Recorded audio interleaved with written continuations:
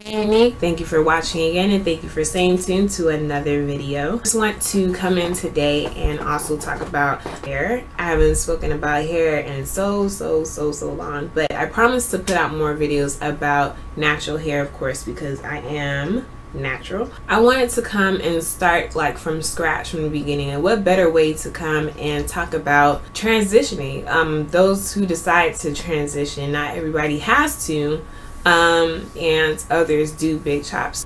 Let's go ahead and get started. I have 6 tips for transitioners, and you should do what I've done that has helped me and what I think are kind of the best ways to go through about transitioning, just going on the natural hair journey. And we're gonna start with the first one. I have it on my phone, so don't judge me. Use little to no heat. It is the best way to go about transitioning because you're not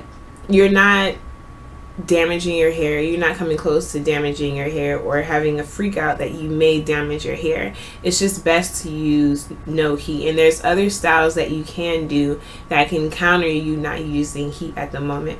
But of course, that's up to you. If you choose to use heat, beware of the signs that you may get heat damage, and that is a possibility.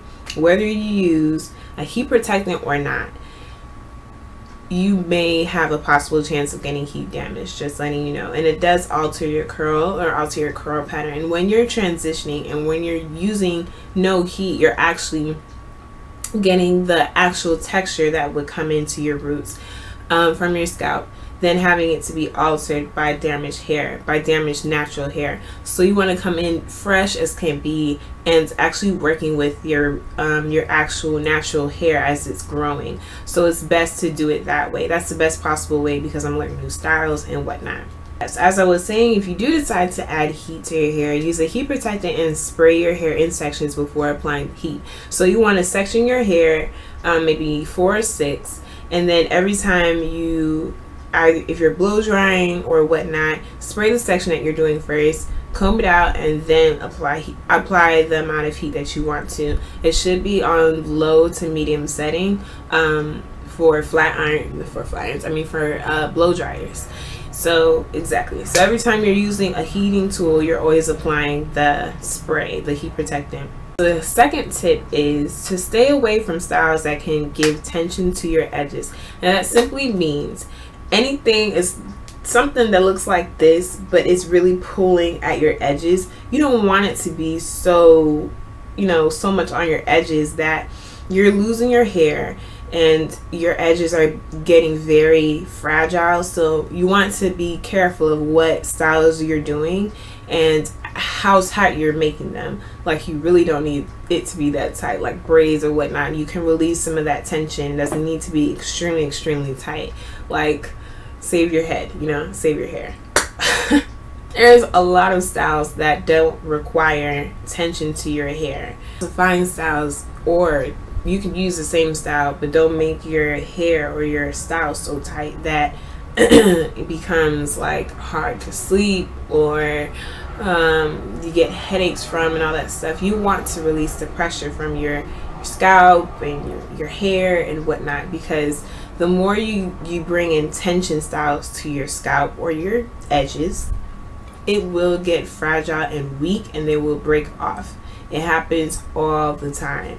Some low maintenance styles I was telling you about, for example, there are twist outs. At the time of transitioning, at the time of transitioning, it's best to rod the ends of the twist so that it blends in, so that your relaxed ends blends in with the roots of your hair. You don't want like a twist out all nice and pretty like this at the root, and then it looks so straight at the bottom because of your relaxed ends. It's really not cute. It just makes your hair look like, what are you doing? What are you trying to do today? So when you do a twist out, or you put twists in your hair and you rod the ends, you don't have to rod them all the way up to your root, but you rod them up at least halfway so that your ends are curled and so that it really matches or it blends in with the natural look or the natural hairstyle that you're trying to achieve. And that's the same thing that goes for braid outs. The only difference is it's just braids. You can do rod sets, just the rods alone, or you can do high or low buns, etc. There's numerous of styles that you can do that aren't putting tension on your edges. So please stay away from that. The third step is find a sulfate free shampoo and conditioner that works best for your hair.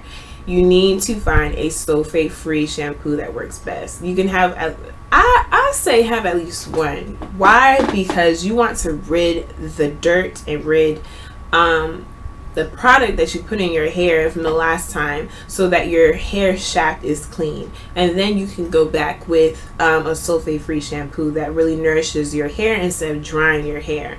Sulfate dries your hair and your scalp, so you can wash with sulfate and then come back around and wash your hair with a sulfate free shampoo all in one sitting. So conditioner is supposed to do the same. It nourishes your hair shaft.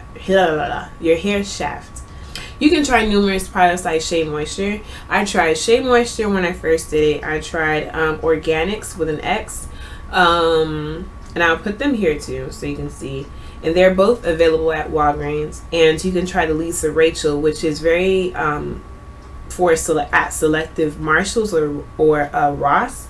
And it's just, I call it the fake one, but it works just the same. So those products are pretty good when I first started. Now the only difference is when I cut off my hair, Shea Moisture just wasn't it anymore, or Organics. It's just different. Like my hair just didn't react the same, and that's okay. It happens. Nothing wrong with my hair. It's just a new texture. It's a new day. You find something else that works. That's it. There's no big old dramatic issue. It's just you find something else that works and you stick with it. I suggest that you wash your hair every 2 to 3 weeks. Yeah, every 2 to 3 weeks, and this is your time to start trying to comb your hair when it's damp or when it's wet. Do not comb your hair when it's dry. It doesn't react the same way when you have relaxed hair. You know, you can just comb it. We used to carry around the fine tooth comb or whatnot, tail comb, and just comb it everywhere we go. Can't do that. You cannot do that. You can't comb this everywhere you go. It's a struggle. So I never comb my hair when it's dry. Even now, I never comb my hair when it's dry. That's like I'm asking for trouble. I'm like handing trouble in my hand. Don't do that. You comb your hair when it's moisturized, when it's damp, or when it's wet, when you come out the shower and come and wash your hair or whatever, and you comb your hair. That's when you comb your hair. And when you're combing your hair, comb your hair in sections. Part that mug in sections. Part it in 6 at least, or 4, however you want to do it. Whatever is easier. If your hair is big like mine, or if your head is big like mine, divide it in 4s and comb your hair in sections. And if it's too thick for you, if it's hurting, part it some more and then comb that section out. But you don't want to comb like your entire hair like that. You're gonna hurt yourself. I've seen people do this, or I have conversations with people that have done this. Comb your hair in sections. Cool. Step number 4. This is a time that you get into easygoing tools, and I mean your tools can make almost every style a breeze. The tools are bobby pins, wide tooth comb, a hair bonnet, clips, and hair ties. They are so easy, and you're going to use them throughout the entire time that you have hair, natural hair. So clips, I mean by these, the clips, the little white clips, or here we go, clips like this, or just any clips that holds down hair, that is not going to snag your hair. This is really not snagging my hair, but it holds your hair down in sections, so you can part your hair in sections and leave it alone and work on another section of hair while the other section is put away and it's, you know, confined or whatever. So sections are great. Hair bonnets, you wear it every night to sleep. Hair bonnets or satin pillowcases, you wear them every night to sleep, or you sleep on it every night. This basically keeps the moisture in your hair and prevents your hair from drying. That's exactly why we wear it, and that's exactly why we sleep on satin bonnets, or satin pillowcases and whatnot. Bobby pins.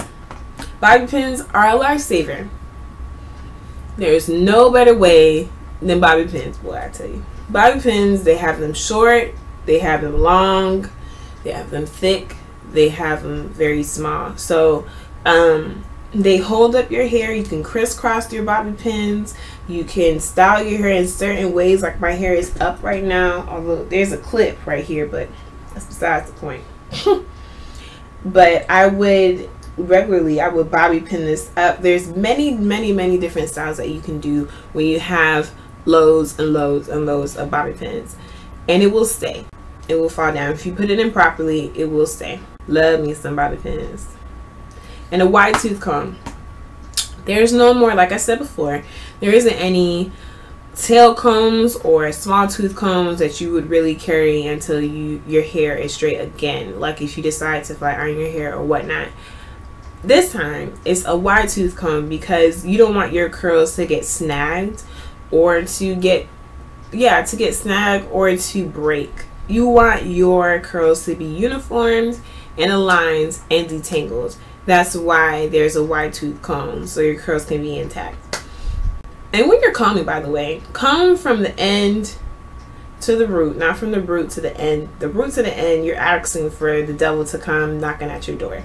Okay, number 5, moisturizers and serums. Moisturizers and serums. Shea Moisture has a few and other brands. I'm just putting out what people usually go to. Those are the brands that are pretty much universal, and sometimes for most people it doesn't work for their hair, me included. My hair does not like Shea Moisture. Shea Moisture products sit on my hair, but if you're watching this and you try Shea Moisture and it works, then it works for you, but it's not working for me. But since it's universal, I am putting that brand out there and letting you know exactly that these are the one of the brands you can try, and it just might work just for you. But of course, there's mixed chicks, there's a bunch of other products that you can use. Some natural moisturizers that are creamy or can be creamy is shea butter, pure shea butter. There's Cantu, of course, that's another brand. There's pure shea butter that you can get at Whole Foods or online, of course. Anywhere online you Google shea butter and it will pop up. Pure shea butter or organic shea butter. So serums are just the thinner moisturizers. They're the people my hair loves creamy moisturizers. It doesn't really do well with serums. It depends on the serum. If it's a moisturizing serum, it doesn't really do well. It loves creams. It eats creams. So yes, serums, you might have different hair from me, so you can try serums as well. You have to see and kind of dabble with what may work. This is really your time to sit here and try to figure out what your hair might like and what it might not like. You can find it at, of course you can find, I forgot to tell you, pure shea butter at your local beauty supply store that is ethnic or black, I should say. Just put it out there. And last but not least, the 6th step that everybody should do. Do your research. Lord, do your research. Learn different oils that are great for your hair. Learn different sealants. The oils are some oils are sealants, which I forgot to mention, but some oils are sealants. Look up why people go natural. It's fine to do that. There's different reasons why. You might get influenced to just keep on going with this little journey. What are the health benefits from it? How can I protect my hair from the weather or whatever? Different research you can do on natural hair, and sometimes it can be very fun depending on how you look at it. So don't take this approach as a negative approach. You should be happy. You should have fun with it. I did. I didn't find any like fall as if I want to go back to relaxed hair. Relaxed hair was great, and then it started to dwindle down and really thin out my hair. And so I started missing how my hair used to be so thick, and this is why I'm at this state right now at 3 years. Research, you want to go on YouTube as if you're doing it right now. Go on YouTube and you type in the styles that you want to see for transitioners, like transitioning styles, moisturizing reviews, anything you want to know in life is on YouTube. YouTube is your best friend for free. Use it, utilize it. It's great research. There's a bunch of people out there now that is doing amazing and is teaching us so many things. So just open your eyes and pay attention and make sure you have loads and loads and loads and loads and loads of fun. Don't forget to rate, comment, and subscribe. Bye.